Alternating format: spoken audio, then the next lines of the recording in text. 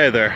So it was suggested to me that I might want to keep close records, diary, etc. of this year of living voluntarily homeless, and because there might be a book coming out of it, which is an interesting idea I hadn't thought about. A friend of mine, journalist, author, suggested, you might want to think about that. I don't know. So I am actively thinking about it. It gives me a different incentive to actually keep track of things.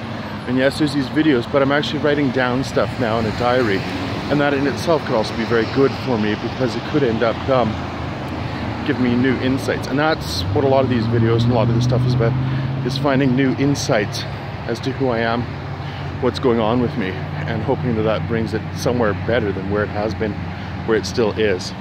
Anyway, that's it for the moment. Thanks.